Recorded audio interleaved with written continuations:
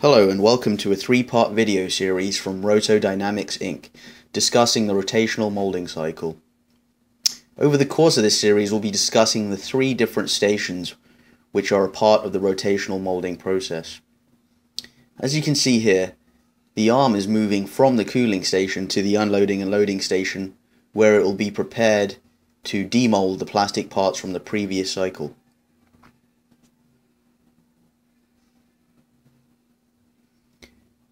Note how the arm is being rotated on 2 points, the arm rotation and the plate rotation.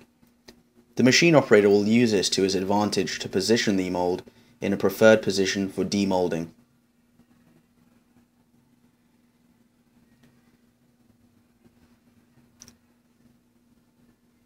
For demonstration purposes, we'll have two machine operators focusing on one mold, whereas usually in a production cycle we'll have two machine operators working on multiple molds at the same time.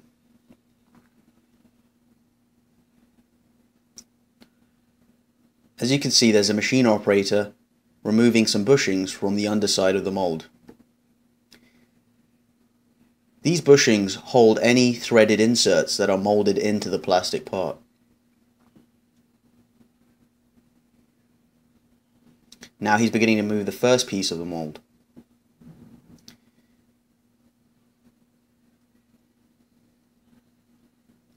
This is a three-piece mold. All rotational molds tend to be two or more pieces.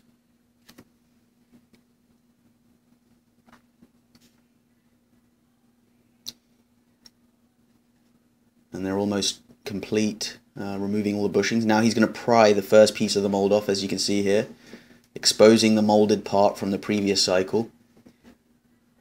And then he'll begin to remove the second piece. And there you go, the part has been ejected from the previous cycle. They'll now prepare the mold for the next cycle.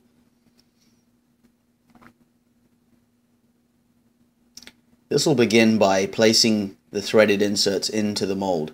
As you can see here, he's holding a bushing from the outside and screwing the insert to the inside of the mold. This ensures that the inserts stay in place during the molding cycle. We'll talk more about this later on in the next stage of the video process. Okay, now they're putting the second piece of the mold back together. Now they're loading the mold with resin. This resin has been accurately weighed before they pour it into the mold to ensure that the part meets the customer's specifications.